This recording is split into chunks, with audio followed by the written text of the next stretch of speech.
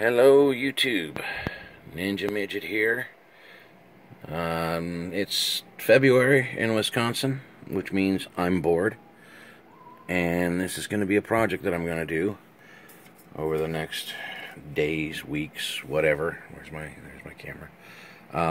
This is a stock for a 22 rifle. It's a single shot 22 rifle, the one that I learned on when I was a kid.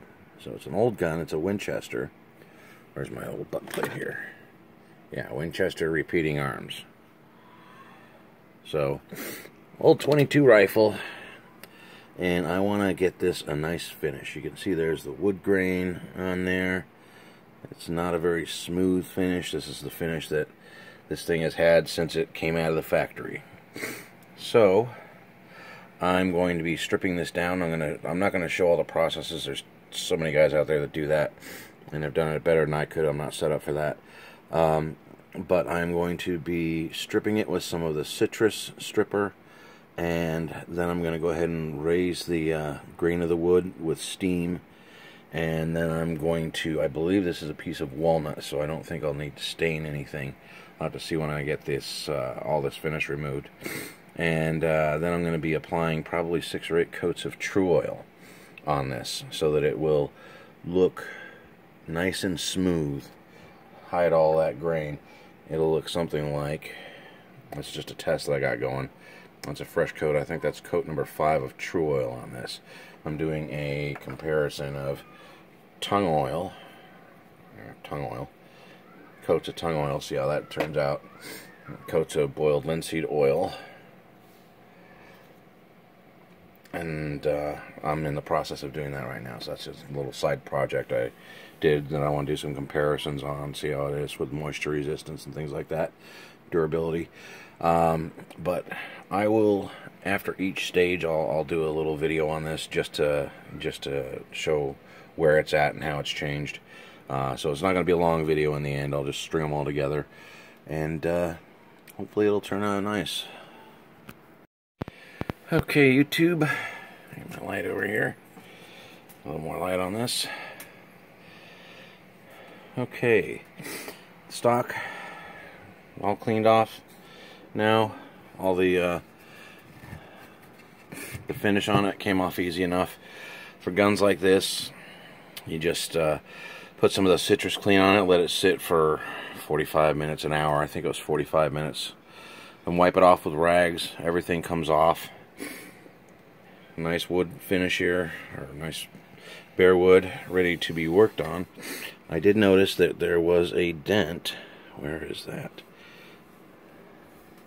Where's that dent? Oh, that's the wrong side. There's a dent right around here. Where is it? Right there. You can't see it. It's a little dent, but the fibers aren't broken, so I'll be able to steam that out.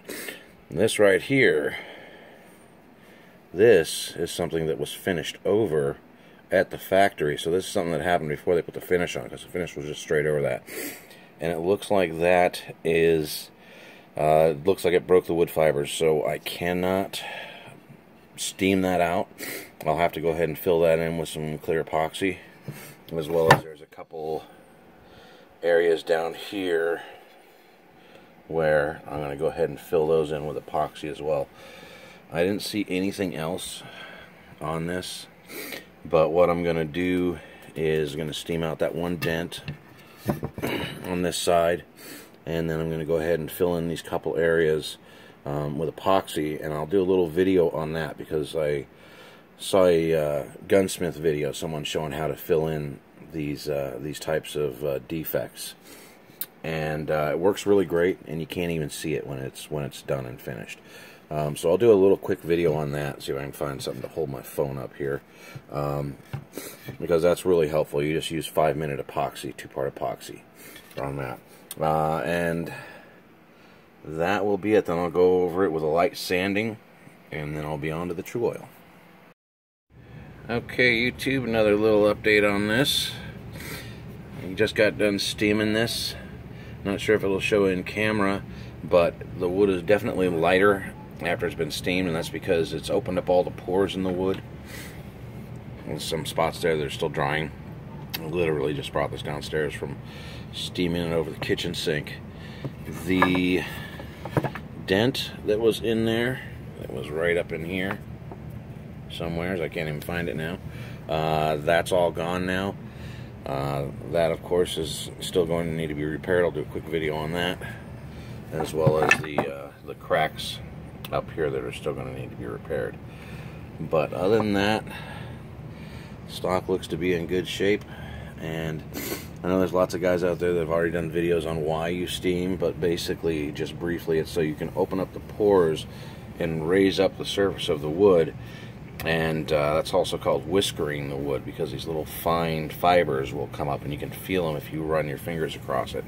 And then you go over that with some fine sandpaper or steel wool to cut that back down, and it just makes it so that the excuse me, the wood will take stain or whatever finish you're going to put on it that much better, and it'll soak right into the pores of the wood that much better, especially if you have a dense wood. Like, I believe this is a walnut stock on this one. So I'm going to let this dry out a little bit more before I start doing work on the fixing these dings on here, and I'll do a video of that. Okay, YouTube, back to do some filling on this little imperfection in my stock here. Go ahead and rough up in the bottom of it a little bit, make sure that there's going to be some good fresh wood for the epoxy to stick to. And then I've got my 5-minute, 2-minute epoxy here that I already mixed up, because this is fast acting stuff. All you're going to need is the 2-part epoxy. I use the 5-minute stuff and some masking tape. So what you're going to do, you're going to lay some epoxy in here. You don't have to worry about being neat. You don't want to slather it on, but you want there to be a little bit of a bubble on there so that you don't have any air pockets. You want it to be a little bit proud of the surface there. And that's the epoxy. Then you're going to take your tape, your masking tape, and let me see if I can do this in a way that's going to actually be able to see it good. You're going to lay it down one side first, and you're going to slowly push it down over the surface, spreading it out as you go. And again, you don't need to worry about being immaculate with this. After this is all set up, we're going to peel it off, and then we're going to go about sanding the stock, and we're just going to go ahead and sand this even. With the stock, when that's done, you won't even be able to tell that it was there. If I've done it right, of course. I found this from another gunsmith video. But I got a few minutes to work with this epoxy on here, and I got a couple other repairs, so I'm going to go ahead and turn this off now. Okay, a little update video on taking out this, got to stop bouncing around, repairing this this gouge that I had in here. The epoxy's all cured up. All you do is go ahead and take off the masking tape, and there it is, all filled in. Now I'm just going to go over this and sand this with some fine sandpaper, and by the time I'm done staining this, you won't even be able to see that. So next time I do a video, I'll have this all sanded down. Okay, update on this. There is the resin-filled defect. It is completely smooth. One thing you want to do when you're sanding this is there's going to be, as you could see in the previous video, it squirts out as you put the tape down, because you want to make sure that you get it flush. So you want to get everything off from around here that's not the actual defect. You don't want any of that epoxy resin left. Another note on this is that when you're doing things on rounded surfaces like this, I had to redo this because the thick masking tape that I used, the regular painter's tape, it did not do well. It wrinkled up on me, and it took me a long time to sand it back down to the point where I could refill it. And what ended up working for me is some of this stuff. This is masking tape that you use for models. This is modeling masking tape. It's much more pliable and elastic than the other stuff. So I put several strips of this over it, and that's what ended up working. And I was able to sand it down and get those defects taken out, and it worked great. So just note, if you're going to do that on curved areas like this or in here, you want to use a different kind of masking tape so that you don't have any problems like that. Learn from my mistake. And let's see, I've sanded this with 220 to get down these areas, and the rest of the stock I sanded with 220. Another thing, when you're sanding on here, don't stay on one spot. I'm sure most of you know this if you're even watching a video like this, but you want to make sure as you're sanding you're going over areas that are not on here, because you don't want to rub a channel in there.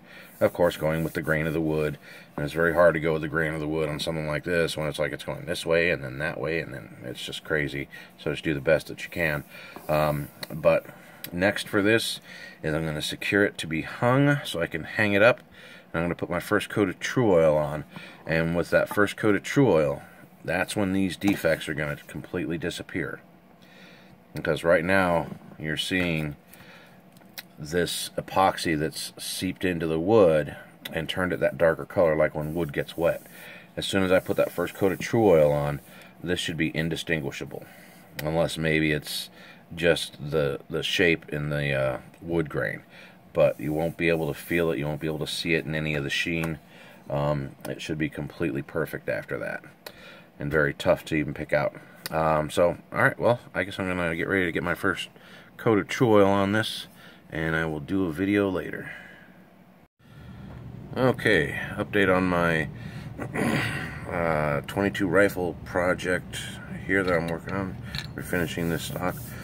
This is off of a model, a Winchester model 67a, which is kind of rare these days. I was doing some research on it, didn't even realize. They're kind of rare these days. Worth a little bit of money, but this is one of the ones I had since I was a kid, so this is going nowhere. I'm not planning on selling this one. I've got 2 coats of TruOil on it so far. You can still see the wood grain, but it's definitely coming along. I'm thinking probably 6 to 8 coats of TruOil should have this in pretty good shape. And there's that mark that we had, that imperfection, that was at least a millimeter deep. That's all filled in. You can definitely tell it's there. It looks just more like a knot or something in the wood, but you can tell it's completely flush with the surface. The cracks or scrapes that I had on here, those are all filled in now nicely, and it's looking pretty good. I'm liking the way this is turning out so far. So a couple sideline notes on what I do here. How to hang it up. I got just one of the screws from the butt plate here, and I just punched a hole through a metal disc. This is a brass disc, and hang it by that, because with the taper on these screws, you don't want to just, I use wire to wrap around it and hold it, and I've in the past had stocks fall off this because of this taper. So just get yourself a washer or something so you can wrap the wire around underneath this, and then it's going to go ahead and stay fixed for you while you're working on it when it's hanging up. And hanging them up is definitely the best way to work on them. It's just the easiest. What I do between coats for the TruOil is I'll take some double-aught steel wool and rub this down good. Get it to the point where it's all uniform and dull, and take the shine out of it, so you'll be able to just see the little shiny wood grains in there. But go over this good. You don't want to go over it too hard, but you put a good amount of force on your hand as you're doing this, just because you're trying to take off that little layer, that little top layer, smooth everything out, so that the next coat is going to seep into the wood grain more, and start filling in the wood grain and give you a nice smooth finish. To apply the TruOil, I just pour out a little bit. I use just paper towels, just store brand Kirkland Signature, the Costco brand paper towels. Rip one in half, fold it up.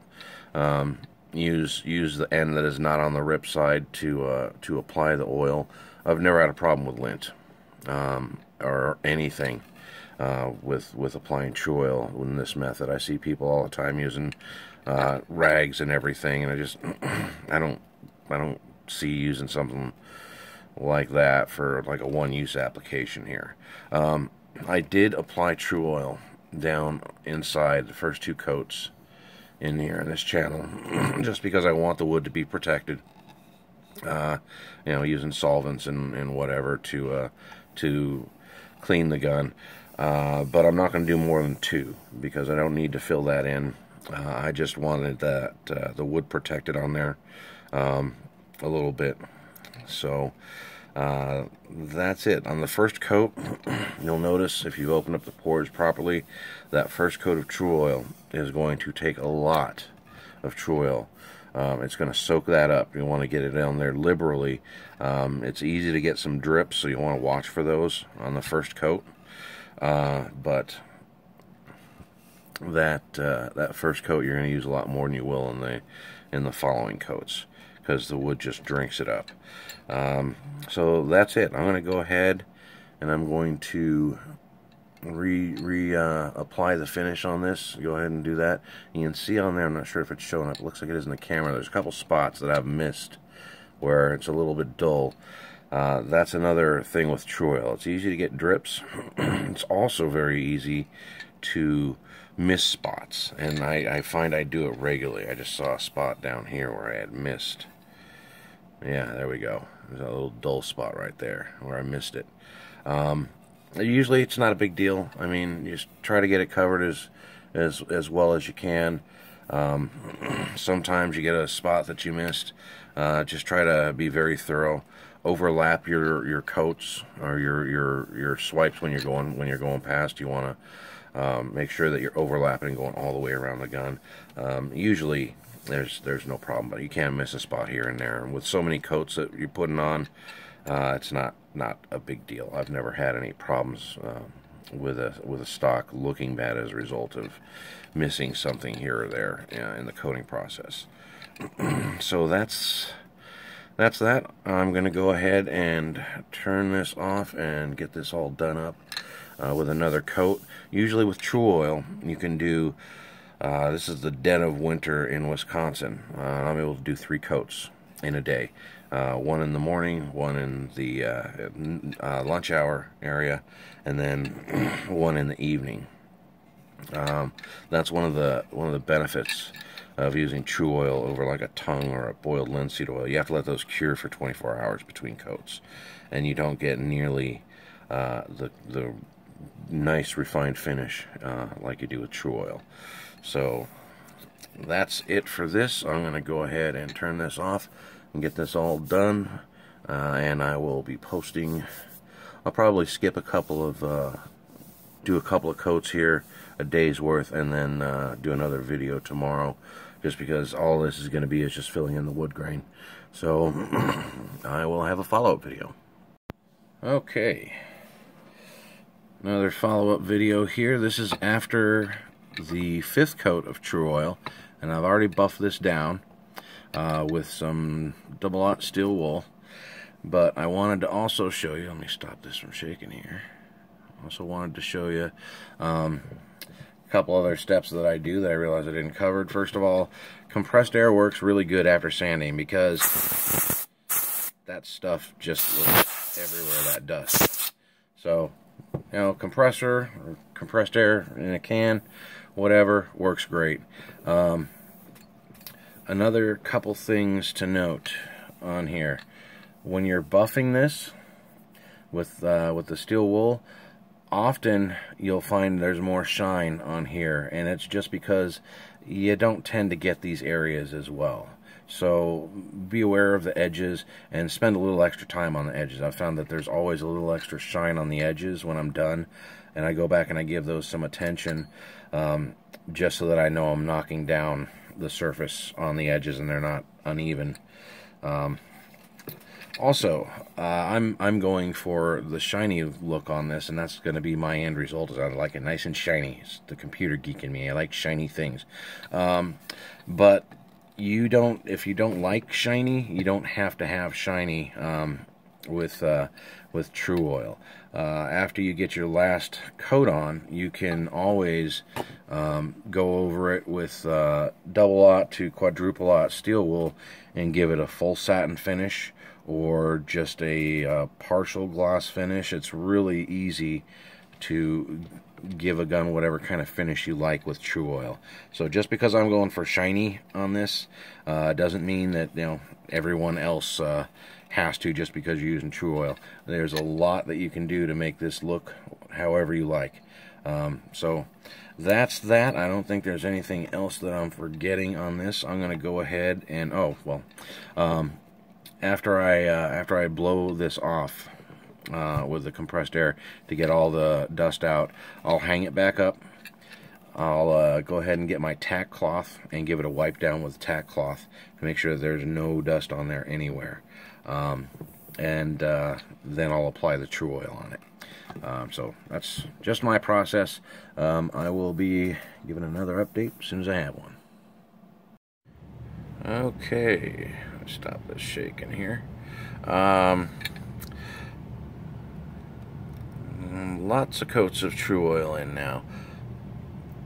The grain was a little deeper than I thought, so it's taken a little more to fill it in, but you can see it's really starting to fill in nicely.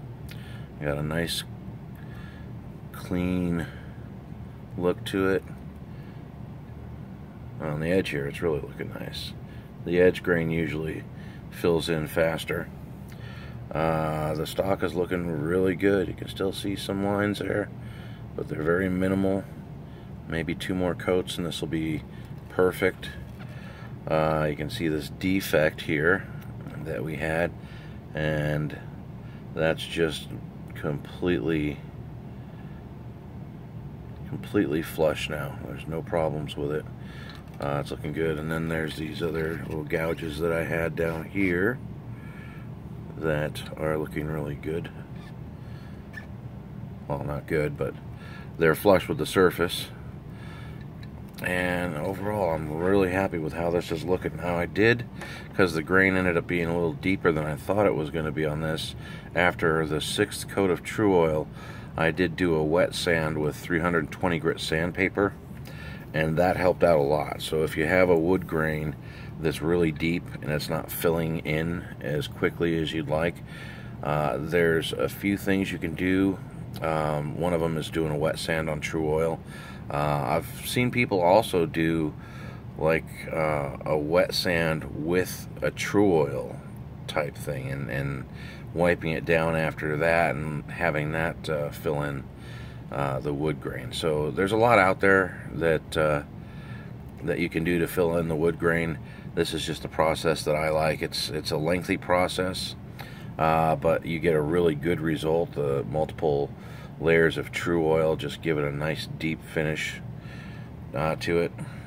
So that's it for this update. I will give a final update when I've gotten this as good as I want it to look. May not be perfect, but it's still looking a whole lot better than it did. And I'll have the gun all back together then and show the whole thing. So that should be the last video, and should be coming shortly. Okay, final video on this stock refinishing project that I was working on. Turned out really good. Still can see some of the grain. I could have filled in the grain a little better prior to doing this, but that's something for next time. I was able to steam out a dent, fill in a couple little imperfections with epoxy. Now you can't see them on the finish. Got my bolt all, took that apart, oiled it up real good, put it back together. Gun functions good.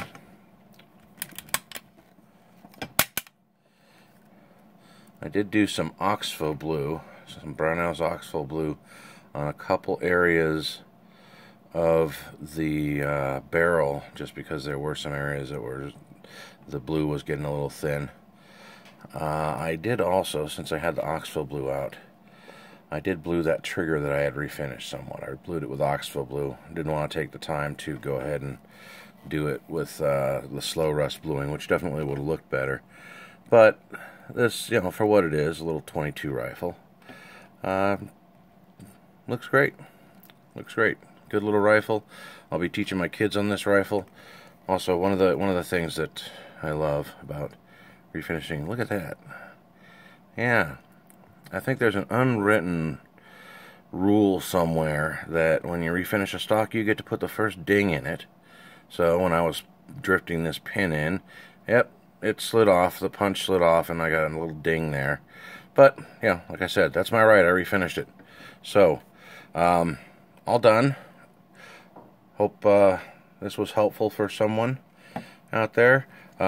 This is, of course, just my way of redoing a stock, and I'm always looking at videos for other ways that people do it. So if you got a different way that you use that works for you, leave it in the comments, you know, and let me know how it is that you do it. Oh, I also did go over this with a very light quadruple aught steel wool, and very lightly sanded a little bit of the sheen down. Some imperfections I could feel in my fingers but couldn't see, but that was the final step with this.